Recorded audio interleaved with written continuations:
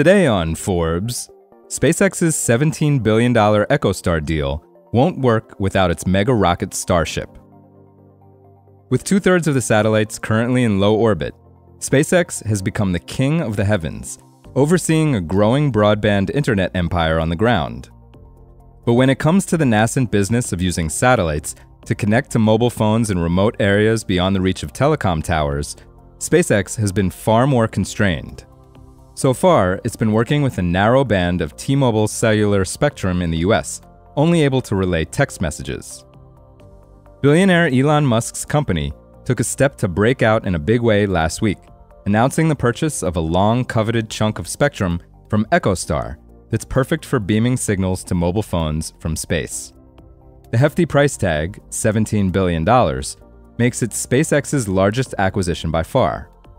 The company touted that the spectrum it's buying will allow it to field new satellites that provide 20 times the throughput and full 5G phone service, complete with video calls from on top of any scenic mountain you want to climb. But those promises come with a caveat. Those new satellites appear to be designed to be launched by the giant rocket it's developing, Starship. Caleb Henry, an analyst with Quilty Space, said that if Starship doesn't work as promised, that would be a giant monkey wrench. He said that SpaceX's direct-to-cell plans are, quote, dependent on Starship. Though its most recent test flight went well, breaking a streak of 3 straight that ended with spectacular explosions, questions still abound as to the soundness of Starship's design and whether it can deliver the drastic reduction in launch costs that Musk has promised. The rocket is designed to carry 100 tons of payload to low Earth orbit, more than 4 times as much as SpaceX's workhorse, Falcon 9. To take advantage of that, SpaceX has built a larger, more powerful next-generation broadband satellite that's too large to be launched in meaningful numbers by Falcon 9. Henry said that the company is most likely doing the same with the next version of its direct-to-cell satellites to provide better service. He said, quote, "When you want to close a link with a weak antenna in a phone, you have to make the satellite a lot more powerful." SpaceX put 655 of its first generation of direct-to-cell satellites into orbit on Falcon 9, but it halted launches in June and is now waiting on Starship. Musk is promising that the rocket's huge payload capacity, plus making it fully reusable, will also allow SpaceX to radically decrease launch costs, allowing it to build out service at an affordable price to customers. Proving out reusability remains contingent on the rocket not blowing up on a regular basis.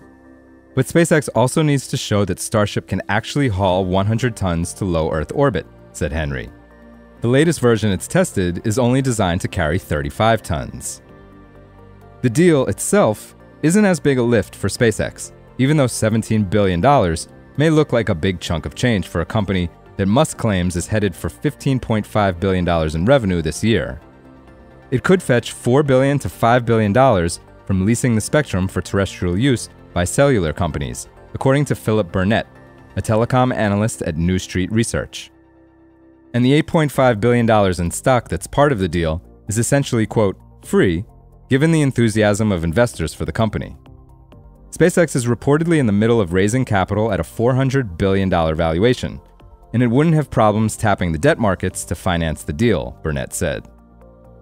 Nonetheless, analysts were surprised by SpaceX's willingness to pay out as much as it did, given the uncertain prospects for making it back in the nascent direct-to-cell market. For full coverage, check out Jeremy Bogaski's piece on Forbes.com.